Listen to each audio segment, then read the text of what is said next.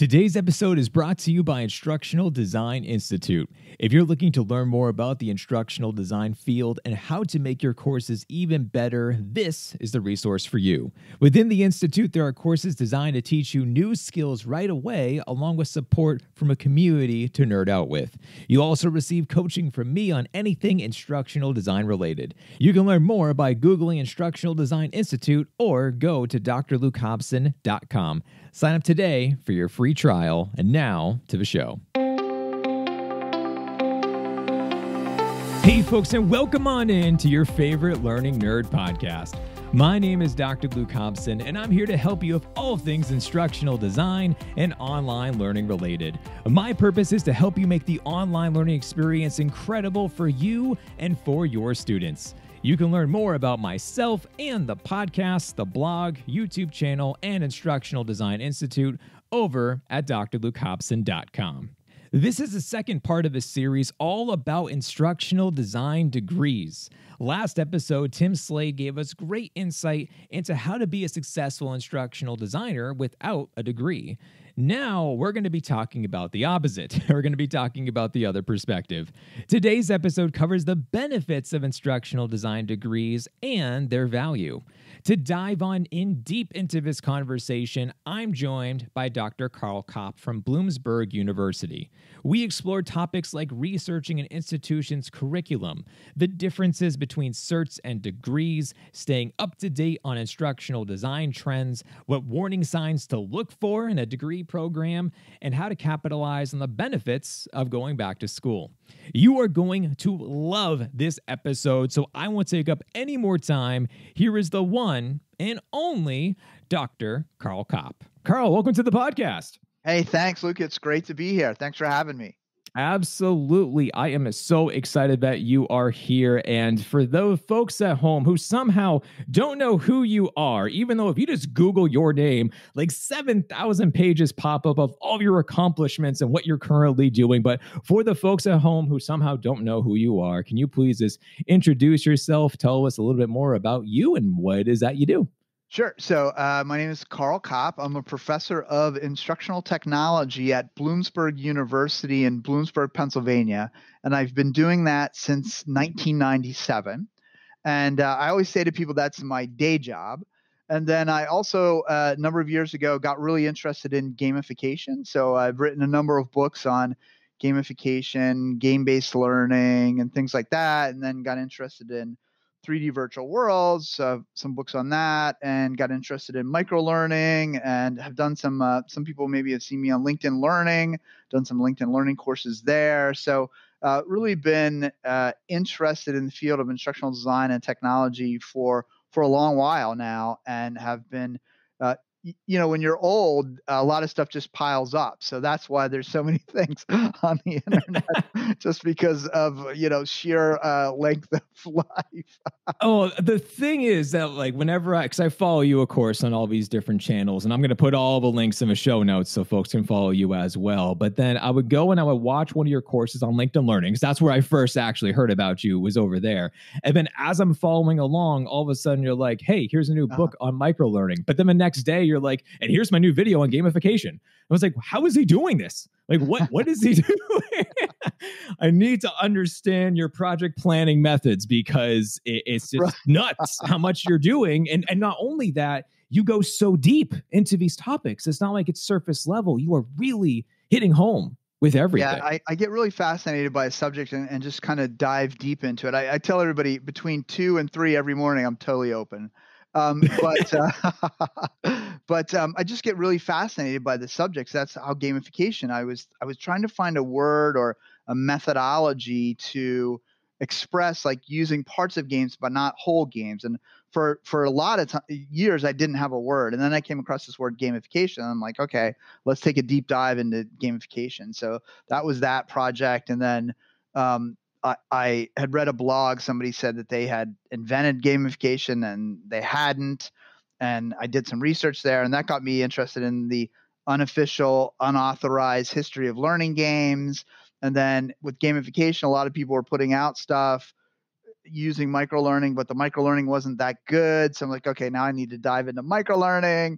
So it's just kind of like it's like my wife is redecorating our house, and it's like you change the curtains, then you have to paint the wall. If you paint the wall, then you have to change the rug. Change a rug, then you have to get a new table. And so that's kind of how I approach instructional design. But my main focus is as a graduate professor at Bloomsburg University, teaching grad students the design, development, and implementation of online learning and learning design. And that's really kind of my passion. I've been doing that since 1997. Yeah, that's wonderful, and exactly why you were on the show today, because I was trying to think of who to talk to about should I go back to school for an instructional design degree in 2021, and I'm like, yeah, well, Karl's a person. He is the guy, and luckily we had a mutual connection. Shout out to you, Peter Shea, for introducing us. So this is all because of him, so you gotta give a Peter. shout out to exactly. Got to give a shout out to that man who somehow knows everyone in the instructional design field. It is an absolute mystery, but it's just so cool. So it's not a surprise to hear that more folks right now are thinking about instructional design now, of course, more than ever. But you somehow had enough insight to actually pursue a doctorate in instructional design way before any of this actually came about. What made you want to pursue a degree in this field back in the 90s? I think Yeah. when you went to school? I started in the early 90s, actually. Yeah. So it actually started when I graduated from college. So I graduated from college in 1989. And so, and yes, there was electricity. So when I graduated back then, I wanted to find a job. And I had a teaching certificate, I had a degree in English, and I had almost a minor in psychology. I didn't have a minor because I did not want to cut the heads off of rats. So I'm like, that's where I'm kind of going to draw the line right there. So a couple classes, it was called Rat Lab, and you would have to, and I'm like, no, I'm not doing that. So anyway, so I had this weird combination of degrees, and I was trying to find something. And it turns out there was a company near where I lived called Applied Science Associates who did instructional technology, but I didn't know it at the time. I had no idea. They did a lot of government work. But when I was in 6th grade, I did a video called Willy Whistle for this organization, Applied Science.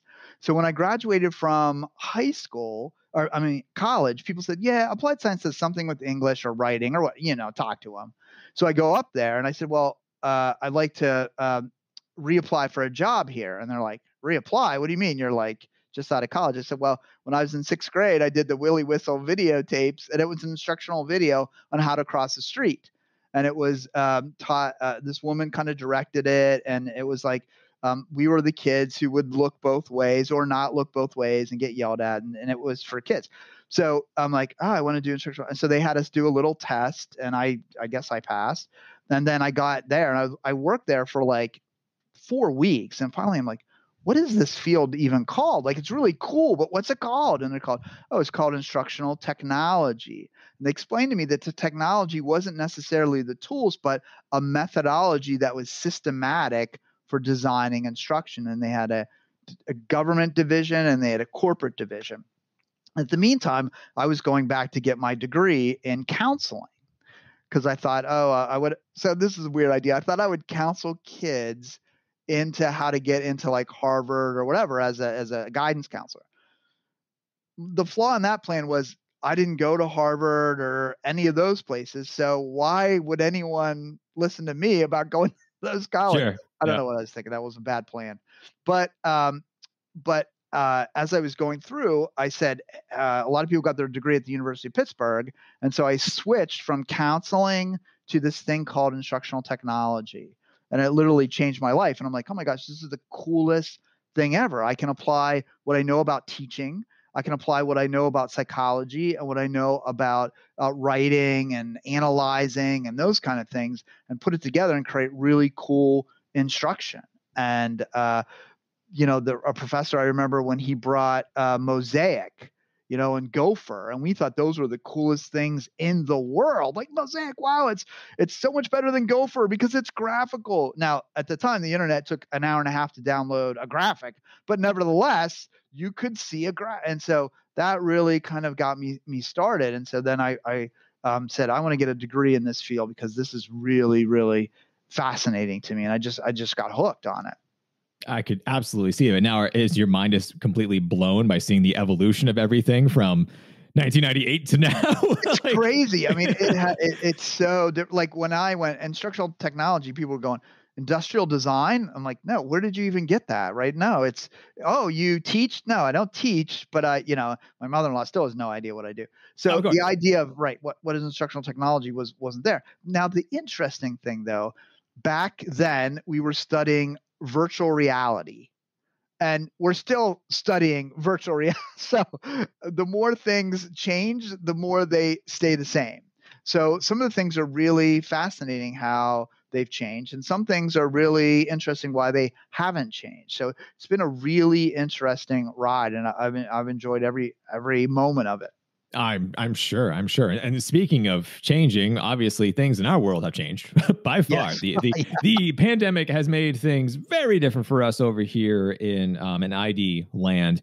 And for us who are already in the field, I think we've all adapted. We figured out what to do and where to go next. But for those who are they're just been introduced to instructional design, there's many teachers out there that just realize this is a field, or they've heard about it, but they never really thought about it. And now people are seriously considering, hey, maybe I should become an instructional designer. And that is certainly where the confusion goes into everything, is that as just normal people who have gone back to school, I think that's the first idea that people have is, oh, I should go back to school and get bachelor's, master's, PhD, whatever it is. But then there's always these other different options of you have different forms of certificates, or you could potentially train yourself for there's, so many different things out there nowadays. So before you do anything else, how do you actually know if it's right for you to go back to school? Yeah, that's a great question. So yeah, it always fascinated me how teachers didn't know about instructional design and how college professors didn't know about instructional design. But to me, I think one of the things that you want to think about is kind of look at where you are in your now. Obviously, I'm going to have a bias toward going back and getting your degree, but take a look at where you are in your career and where do you want to go? What do you want to do with it? So, if you're a teacher and you're just tired of teaching and you kind of want to do some development of instruction, but it's just something that you're doing because it's not your avocation, it's just your vocation, then I think there are a lot of methodologies to get up to speed, to understand what to do. Teachers make great instructional designers. But if you're thinking about really changing careers or taking a deep dive or looking extensively at the field, then I think a degree makes sense if you really are interested in immersing yourself in the concepts and ideas. I think if you do it for a little bit of certainly it makes sense if you're like, hey, I got a few years to retirement, or, I think this might be of interest, then take some non-degreed approaches. If you're like, I really want to explore this and understand it and take a deep dive, then I think degrees work really well, master's degrees and then PhDs. PhDs are funny. You can price yourself out of a market if you go for a PhD. If you want to teach, you should definitely get a PhD. But sometimes you're overqualified if you have a PhD. So be careful about why you want to get that. I say to people, if you want to consult, PhD is perfect because it definitely adds a sense of consult on the strategic level, definitely adds a sense of credibility and things like that. If you want to be a freelancer and you want to get into storyline or whatever, there's so many ways you can learn those tools. And many graduate programs don't even have those tools. So if you approach it from the tool perspective, many graduate programs are not the way to go. If you want, and the other problem I've heard about instructional technology programs is that the designers that come out are too rigid. Like they won't adapt to the model. And I always say, my students, take the A in ADDIE and the E in ADDIE and just chop them off and you have die. And so most companies just want to die their instruction, right? So that's the way you approach it. So that, you need to think about that. Now, on the other hand, you can make your whole living just doing learning analysis, or you can make a whole living just doing evaluation. So it depends on kind of where you want to approach it from. But I think there are valid reasons to do both. And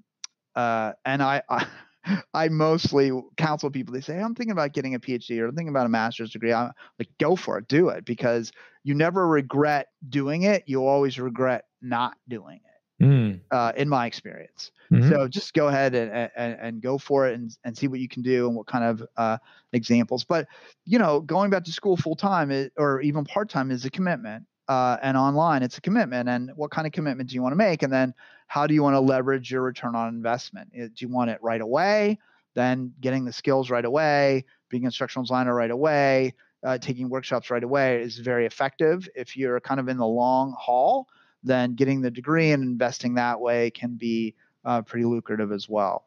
So let's say that you made up your mind and you're determined you're going to go back to school, but you already have, let's say, like a bachelor's in education or a bachelor's in IT or something similar ish enough where you're now facing the crossroads of, do I get a certificate or do I actually go and get the full degree? I've heard Right. that a lot of times too, because for the cert, you dive in deep to the heart of the core of like the 4 to 6 courses that you're like, these are what I'm really interested in. But obviously the degree has much more to offer, but it's going to, of course, take more time. So what kind of value could you get from like one over the other? Or does this go into more of like a question about sector? You mentioned about freelance higher ed, but like for corporate, is a certificate enough if you already have a degree and this is just the icing on the cake? Or is it, something else entirely?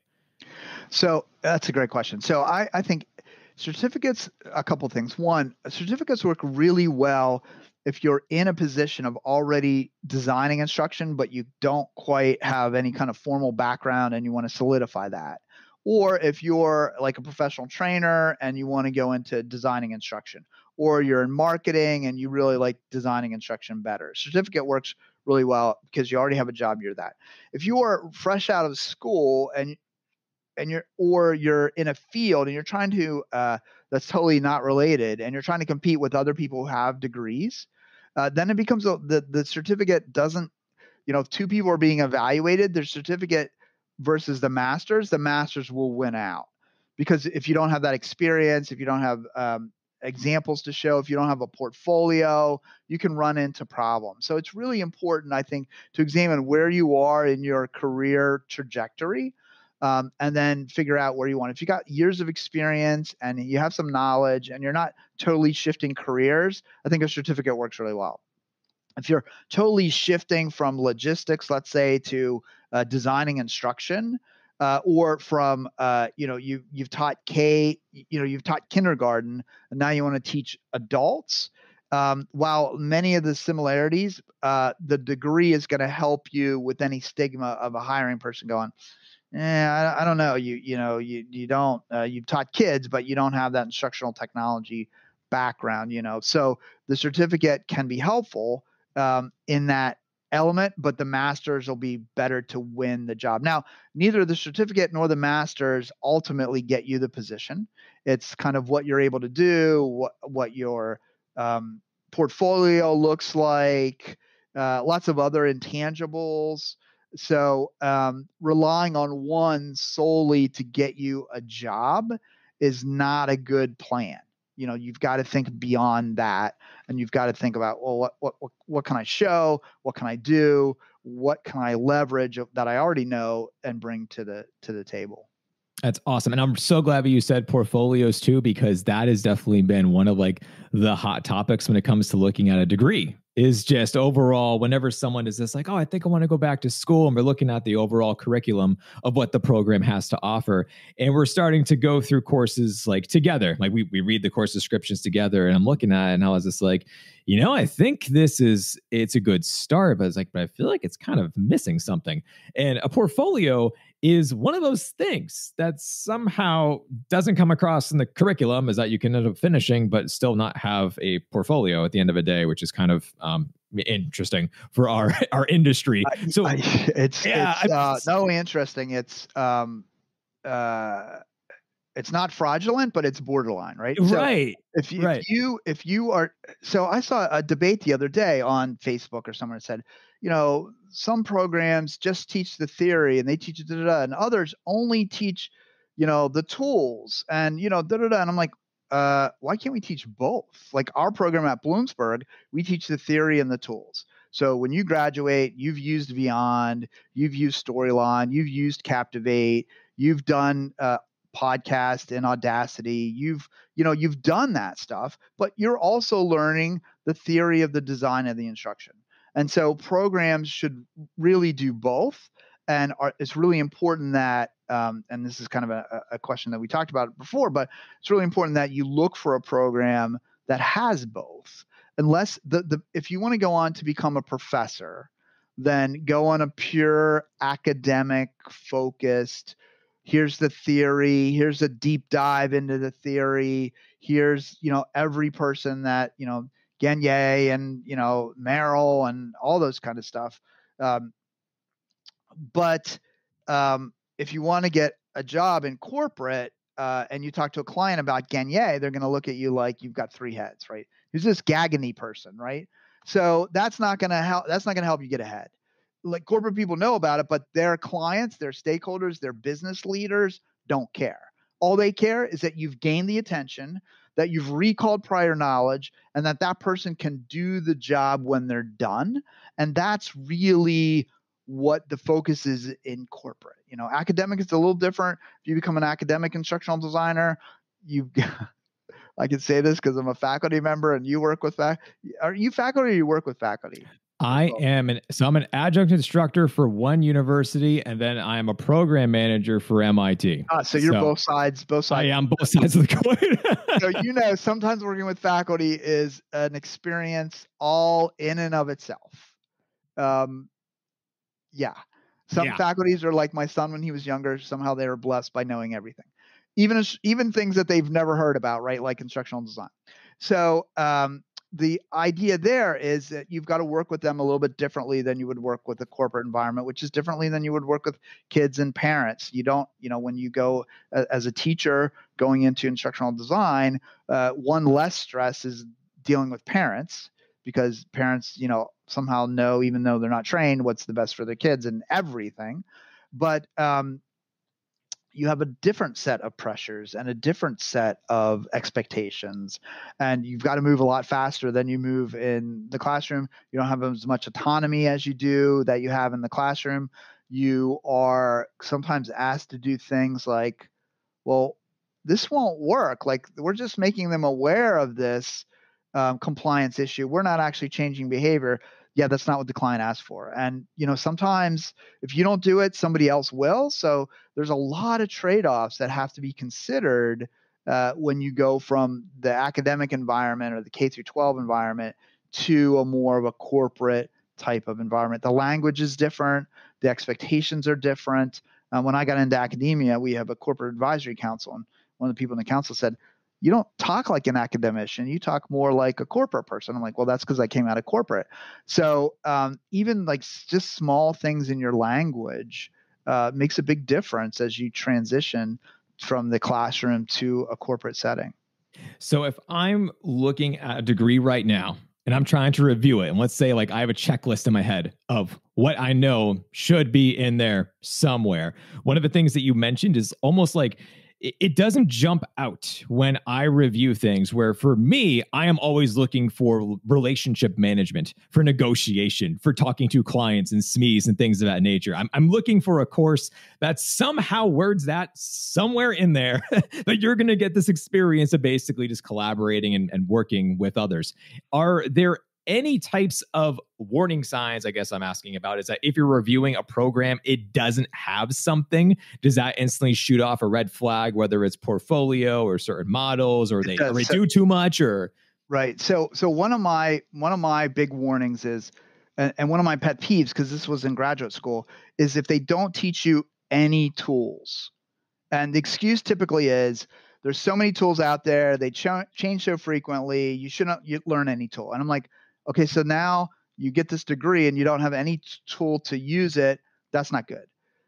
So look for courses that have tools. The second is also look for design courses, like theory courses. So if it's only tools or only theory, don't do that. The other thing is look for courses where you have to work in a team. I'm sorry, if you're going to get into this field, you've got to work on a team. If you are someone that doesn't like people, this is not the field for you. It's okay not to like people, I guess, but don't like them in this field because it's not going to work, right? You can't sit in the corner. So look for courses where they force you to do group work. Oh, I hate group work. Somebody always, guess what? That happens in real life, right? If you think when you get out of the classroom that you're going to be at a team and everybody's going to carry their weight, sorry, not happening, right? There's always somebody that doesn't carry their weight for whatever reason. So look for courses that have team in them. Look for courses that or coursework or a program that has portfolio development in it. It doesn't have to be a course, but that you have experience with software that you can put into a portfolio. The other thing that I always say is look for their relationship. If you want to go corporate or academic, look for their relationship with those kinds of organizations.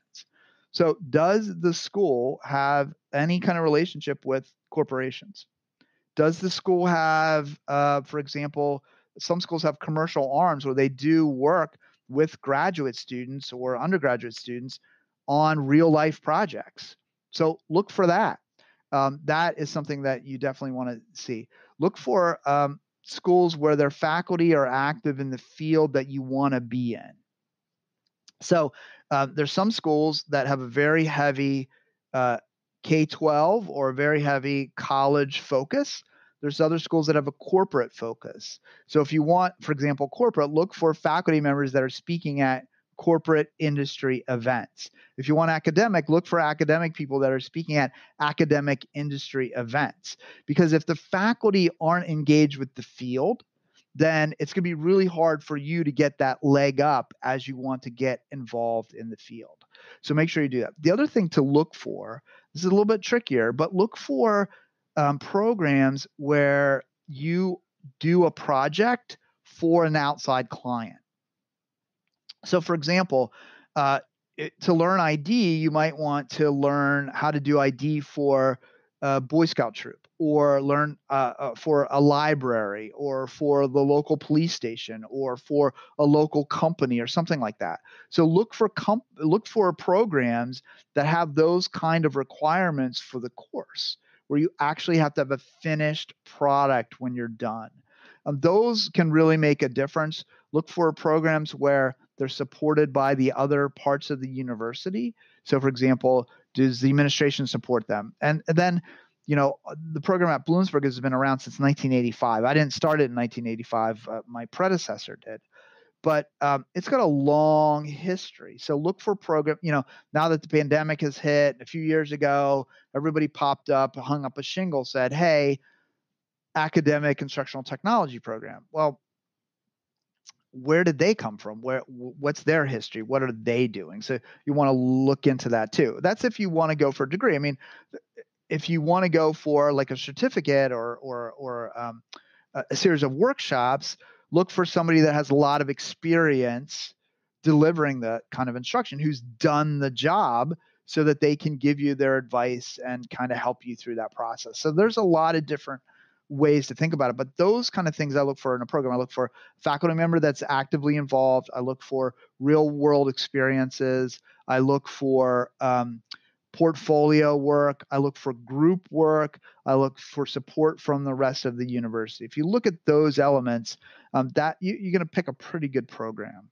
Yeah, that's wonderful. And the one thing I would add on top of all of that too, which is not a part of the program, so it's kind of an interesting addition, but it still reminded me as soon as you were talking more about it, is to be able to chat with the alumni to see where they are. What have they done? Where are they currently working? What are their skill sets? Because when you can talk to them, and that's something I wish I did, way back in 2006 when I started to think more about going to college, and would be to network and talk with people.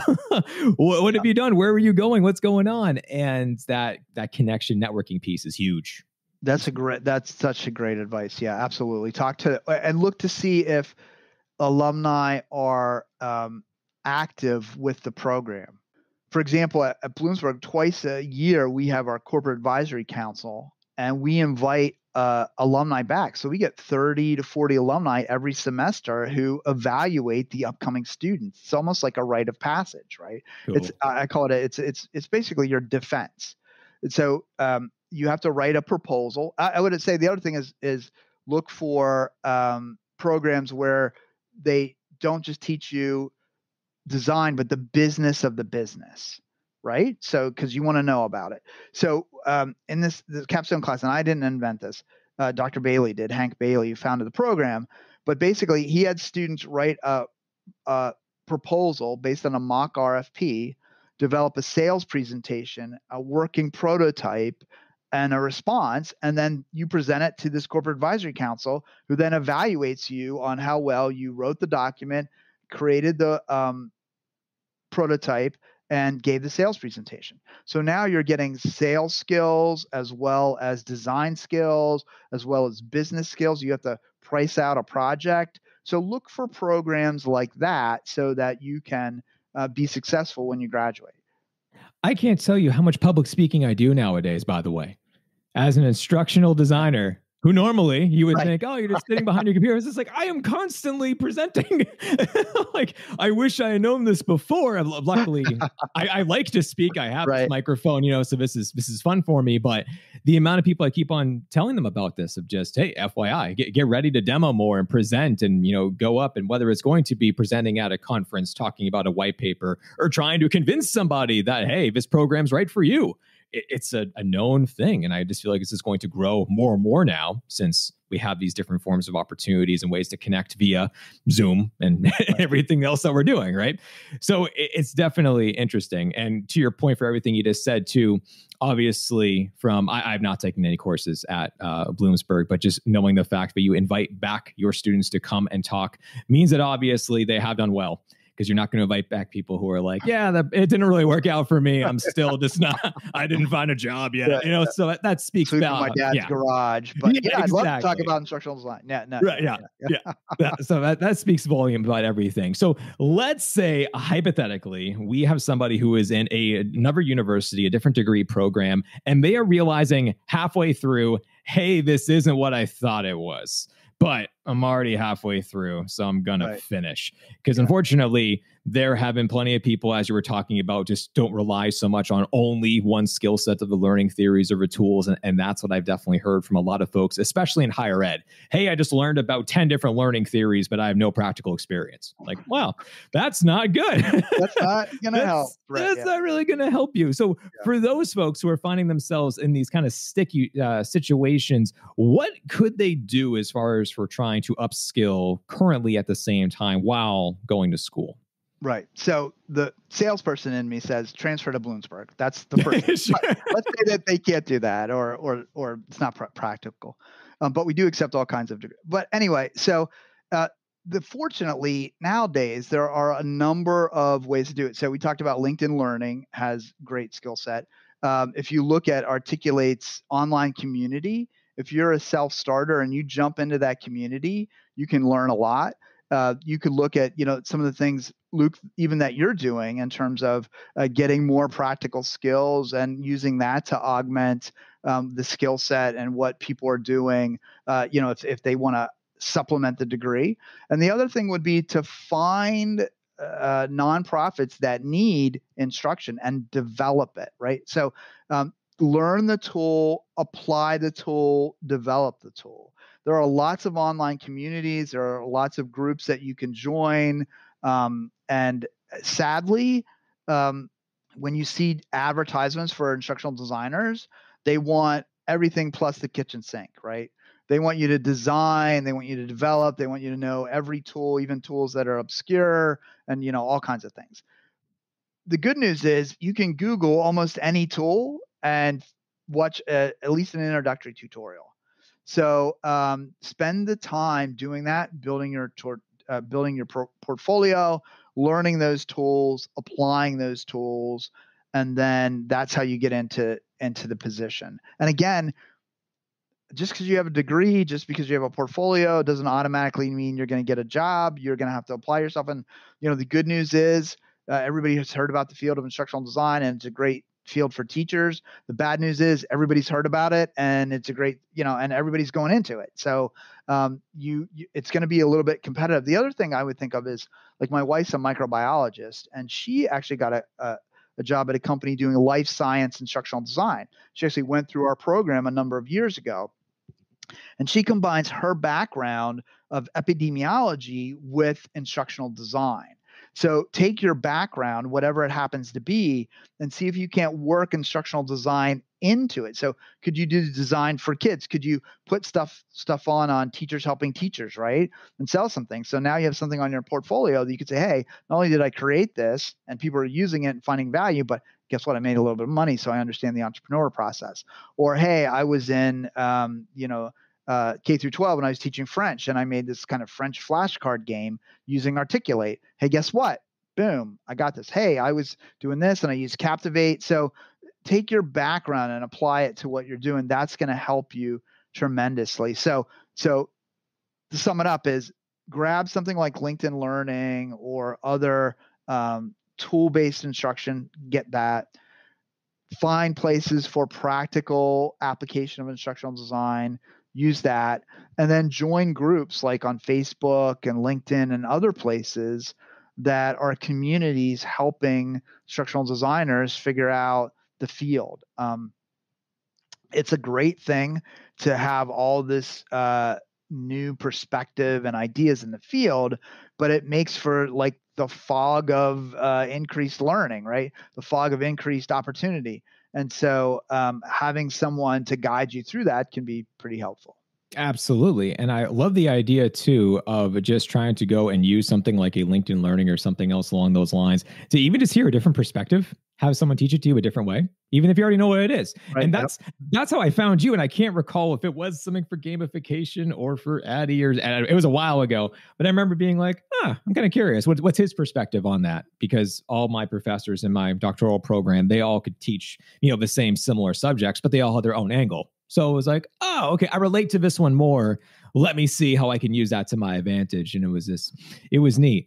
So what if, let's say, you have the opposite problem? You have like 1,000 electives you can choose from that are all awesome, Right. Which I know for some of these programs, they're huge.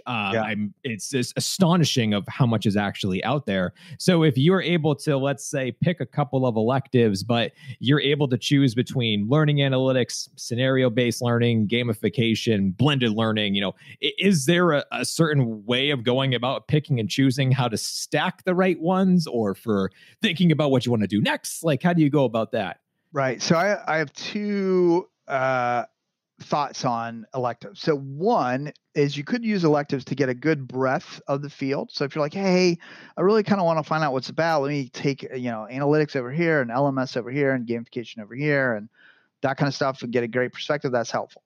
But if you're really saying, okay, at the end of this big investment, I want it to pay off and I want a job, then you need to stack your electives toward a subspecialty. So, for example, it might be learning management systems. And so, well, what do learning management systems, there might be a course in that. There might be a course in analytics in learning management systems. There might be a course in uploading courses or thinking about curriculum, then go that way.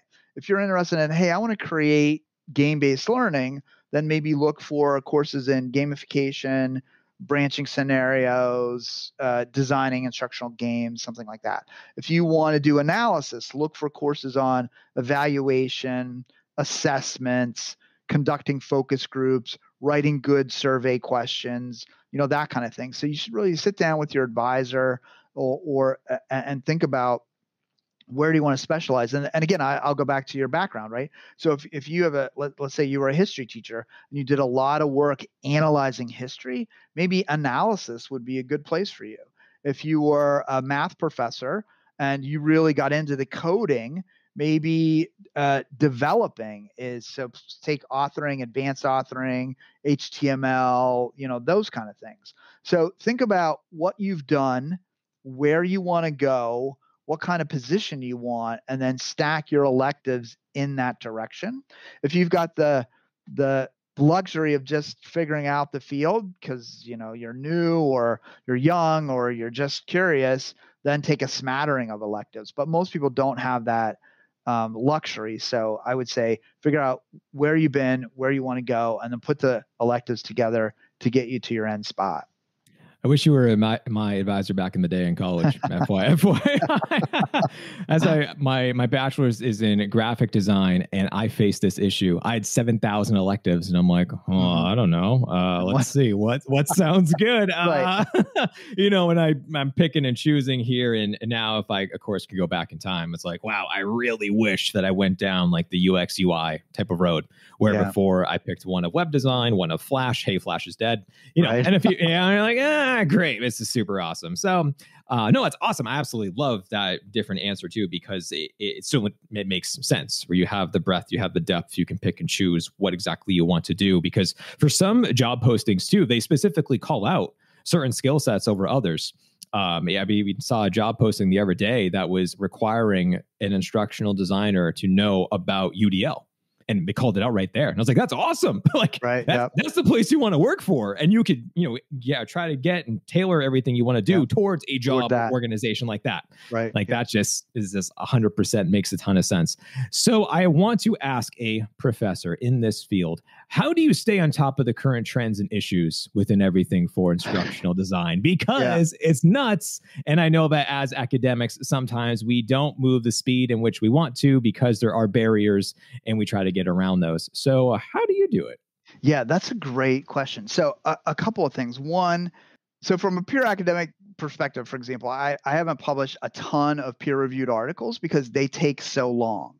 So I would say to remain active in the field, what I do is I try to write practitioner guides, and by researching what practitioners are doing and consulting. I think one really good way, and again, I said this before, but look for faculty members in the program that are in the field, consulting, speaking, writing, because they have to stay on the edge because people won't hire them.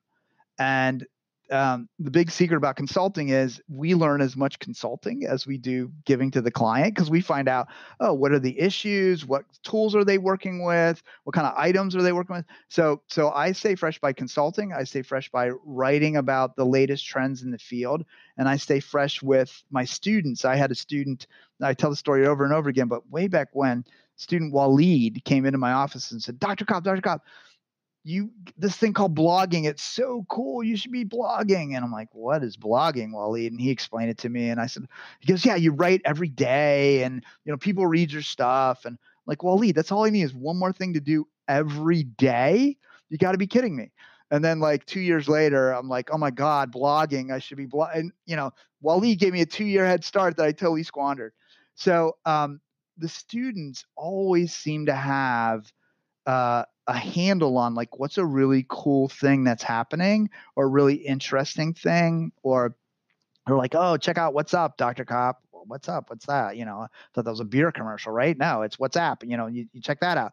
Hey, check out this new 3D software that I found. Oh, cool. So students also help keep me up to date. And I think it's really important to listen to the students. I think a lot of not a lot, but some faculty members who have made it to being a faculty member, they're tenured, et cetera. They've been teaching it the same way. They're pretty comfortable doing that, and they're very uncomfortable not knowing something. But in this field, you can't. You should always not know something, right? Because it's impossible to know everything. So to be open to the new ideas that the students have and the new ideas that are happening in the field. And then the other thing that I do is I go to the conferences and I'll walk the booths and I'll just say hey, show me something cool, or show me what you're looking at, or show me what's really interesting. And that's important because a lot of people poo-poo vendors, but vendors are like consult. They talk to a lot of different customers and find out what their needs are, and then they have a solution for that. So they know what's going on. They have a lot of insight. And so talking to them can be very helpful as well. So those are some ways that I try to keep up. And then one of the futurists said the way to predict the future is to make the future. So if you can find some area that you think is interesting and you can push the envelope a little bit. I was fortunate with gamification. And literally, for years, I had fellow faculty members. I had people tell me, we're not making games here. Why are you talking about this thing? Or gamification doesn't make any sense. I had a huge online battle with someone about the manipulative nature of gamification. I mean, all kinds of things. And I just kind of thought it was interesting. So I just kind of persevered, and it turns out that, became a thing. I didn't plan for it to become a thing, but I was really interested in it. So if as a faculty member or someone in the field, find an area of interest and just absorb the information there. Like, so for example, and look outside the field. So for example, contact lenses that have images on them, like microchips that present images, are going to be an awesome tool for augmented reality. And so I kind of keep an eye on what's happening. And guess what's going to happen? Deep fake videos are going to be used to create characters in our training. We're not going to need to do videos anymore with the cast of characters. We'll make fake characters, and in 5 years, you'll type in new clothes, and they'll look as up to date as the date. I mean, all those kind of things that are not here yet, and maybe it'll be 10 years before they're mainstream, but you should look at them, and you should think about them, and you should think, well, what would happen if my instruction was delivered on a microchip in somebody's left eye? Like, what would that look like? So sometimes those thought exercises can be helpful as well. So those are a number of different ways that I try to think about the future. And there's tons of stuff that, like I miss, just because, you can't keep up with everything. But I think it was William Gibson who said the future's already here. It's just not very evenly distributed. And I think that's how we need to think about it. You can look at pockets of people doing stuff and think, oh yeah, that's going to be the future. Okay, I should keep an eye on that. And another wise person said to me, when the internet first started and you couldn't do video on the, we went backwards. We went from CD-ROMs, which were media rich, branching, et cetera. And then when the internet hit, we went backwards, right? You couldn't put images on the internet until like after a while. And then video on the internet was like pulling out your hair, as you could tell, like it just didn't work, right? So someone said to me, though, he goes, even though videos on the internet now are poor, you should learn all about it, because in 10 years or so, it will be ubiquitous and you'll have a 10-year start on everyone else. So if people are saying, yeah, I don't know about this AR, VR, whatever, or I don't know about whatever, deep fakes, or be aware of that, because things have a way of going from the fringe to mainstream. Like, and the greatest example of this I always think is Janis Joplin has a song, "Oh Lord, won't you buy me a Mercedes-Benz?" Oh Lord, that was a protest song about capitalism, and she was, when she came first, was very fringy, and the couple of years ago there was a commercial on TV for a Mercedes-Benz using that song. Janis is obviously rolling over in her grave, but it just shows that the evolution of fringe to middle happens all the time, and it happens in our field, I think, even more than other fields. So we have to look at the fringe and then be aware of what's happening. It's just absolutely mind-blowing, because sometimes too, what you're saying on the fringe is that it's just one small little tweak and then all of a sudden it explodes. I mean, I think about Clubhouse and podcasting recently. Nothing too crazy that's that different, but just enough for everyone's like, oh my gosh. And same thing when I think about live streaming in video games, just the explosion of how much that happened. And now what I'm currently seeing, because I'm huge into football and to a couple of different sports, and seeing YouTube live with how some different people host different sports events that aren't the big time ESPN, NFL networks, but they're just a smaller type of people, but then they can have thousands of people watch at the same time just by using YouTube TV and like FaceTime.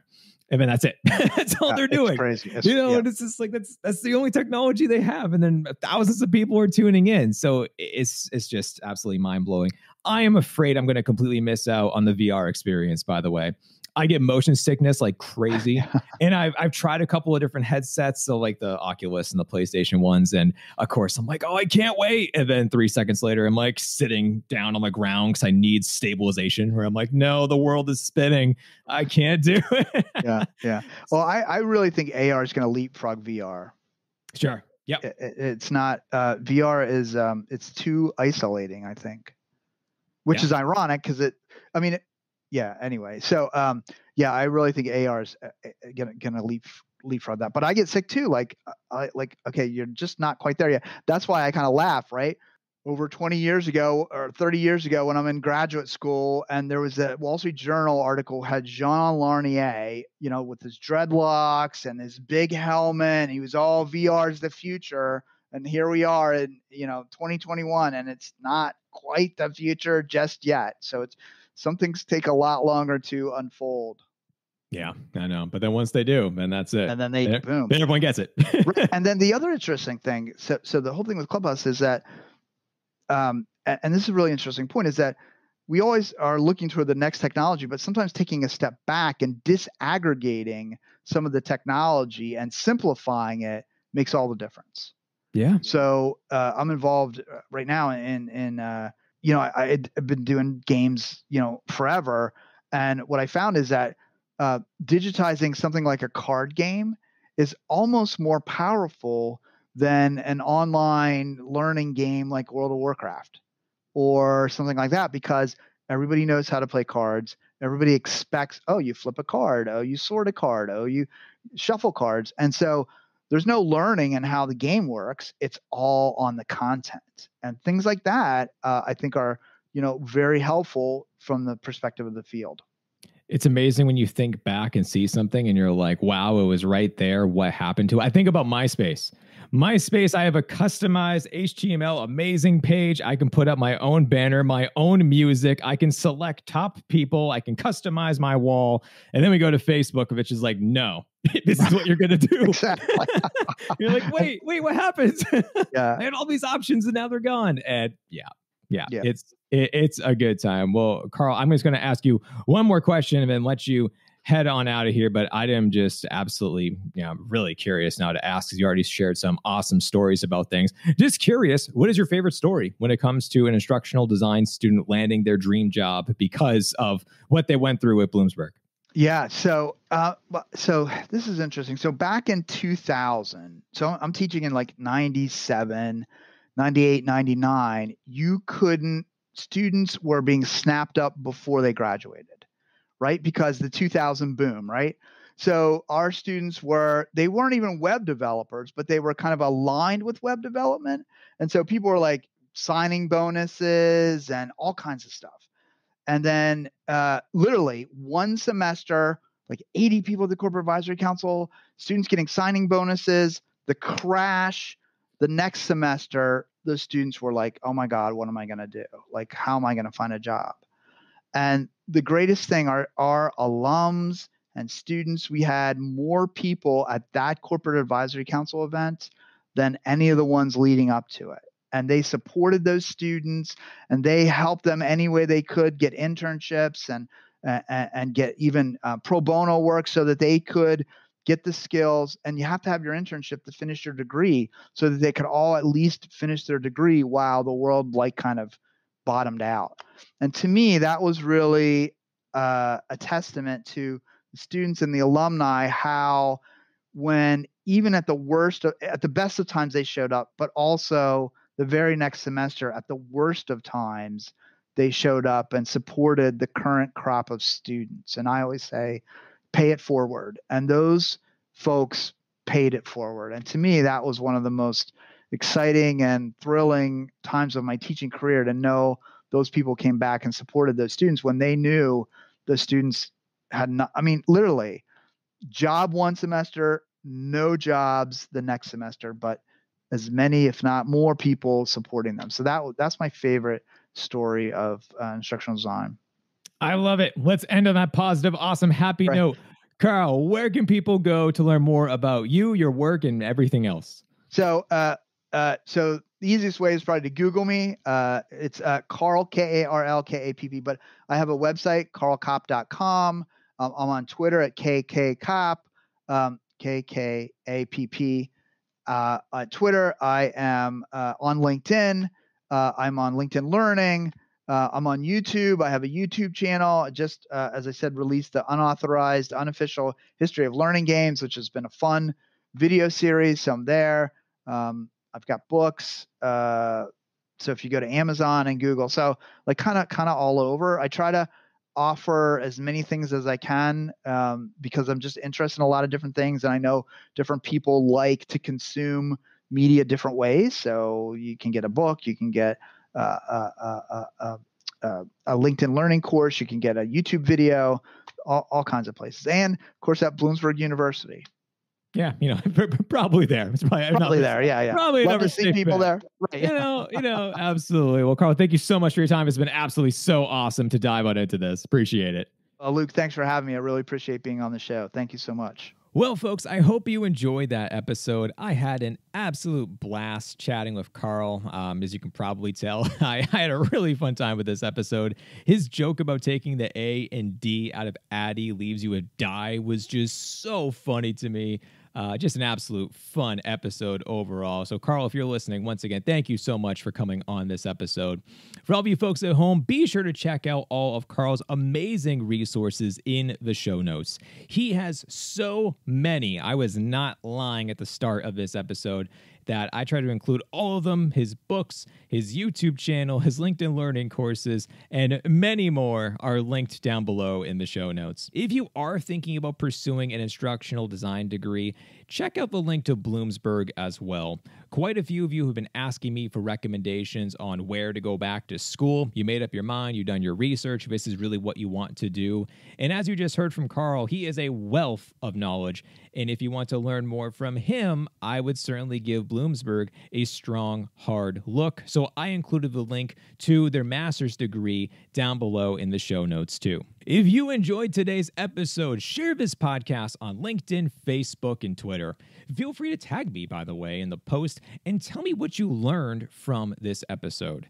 If you haven't already, connect with me on LinkedIn and subscribe to my YouTube channel. That's what I've been doing nowadays. A lot of YouTube, a lot of podcasting, but still, YouTube's kind of slowly taking over my world.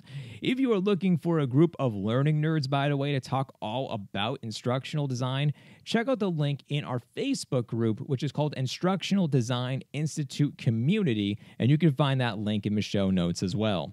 As always, your 5-star reviews on Apple Podcasts or your podcast player of choice are deeply appreciated. So thank you for all of you who have been leaving reviews for the podcast. I saw that they've actually been going up recently, which is awesome. So once again, shout out to you. Thank you all so much. And folks, that's it. That's all I have for you today. Stay nerdy out there, and I'll talk to you next time.